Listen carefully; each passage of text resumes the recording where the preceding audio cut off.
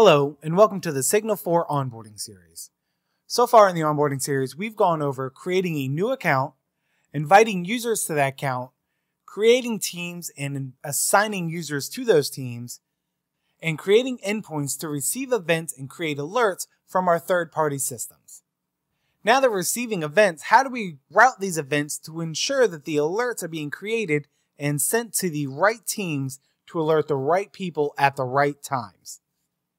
Today we're going to go over how we can do that inside of SIGNL4 using the distribution rules found inside of the Integration Hub. So here we have loaded up our SIGNL4 web portal as well as our SIGNL4 mobile app. And what we want to do is here in the web portal, click on the Integrations menu option. And this is going to load up our Integration Hub, and inside of the Integration Hub we have a Distribution Rules tab. If we load this tab up, we're going to see a list of all of our distribution rules that are created either manually or by default when we create a new endpoint in the gallery. So if I go into my Installed tab, we'll see the endpoints that we created in our previous video, such as this webhook endpoint here. If I click on the webhook endpoint and expand the information out, we'll see here that we have a link to our distribution rules for this endpoint. And if I click on the Manage link, this is going to bring me back to the distribution rules and list all of the distribution rules for that endpoint. So by default, when we create a new endpoint, we're going to have a distribute all distribution rule created from the get-go. And what this rule does is it's going to take every event that reaches this endpoint and forward it on and create an alert for all of the teams selected inside of the distribution rule. In this case, both the IT ops and support teams. However, let's say that we don't wish all of our alerts to go to both teams. We want specific alerts to go to specific teams depending on the criteria of the event we receive. We can do this as well by editing and creating new rules inside of the distribution rules page. So the first thing I'm going to do is I'm going to take this distribute all and I'm going to go ahead and rename this one to the support webhook rule. This lets me know that this is going to the support. We're using the webhook endpoint and this is our distribution rule. So now what I want to do is I want to go down here and I want to go ahead and remove the IT ops team because this is going to the support team and not the IT ops team. Next up, we don't want every event to go to the support team. We only want certain events. So what we want to do is we want to set some distribution criteria so that this only pick up the events we want it to. So I'm going to go ahead and click on the set criteria button. This is going to open up a little pop-up box here. And what we want to do is we want to add a condition. And in our case, there's going to be multiple options in this drop-down. But what we're looking for is the text. And what we want to do is we want to do a text contains support ticket. So that means any event that comes in with the text support ticket is going to be routed through this rule to create an alert and only sent to the selected team, support in this case. So then I click on the apply button. And what we're going to notice here is that even though we've clicked on apply, we still have to click on save to finalize this rule.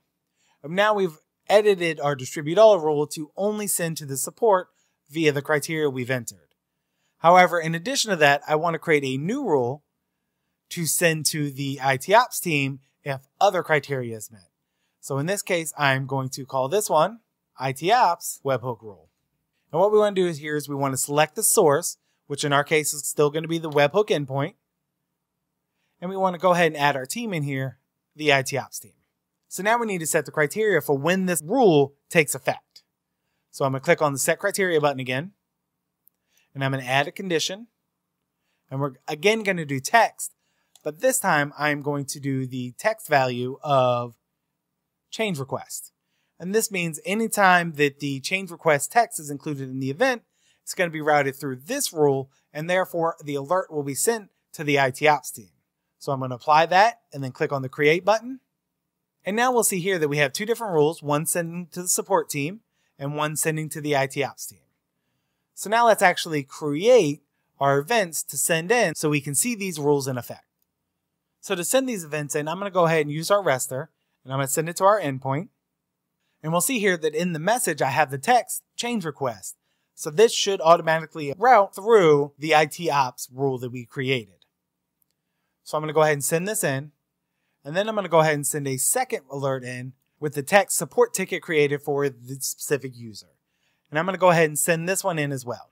Now, if I go back to my SIGNL4, and if I click on the Events tab, we will see here where we got 2 new events that came in, and I see it in my SIGNL4 mobile app that we have 2 new alerts.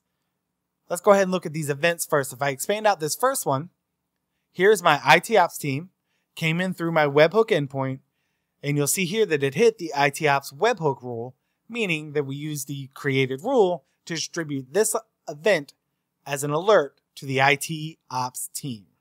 So now if I expand out the second one, we'll see here that again we use the webhook endpoint, but this time we use the support webhook rule to consume this event to create an alert on the support team using this information included in the event.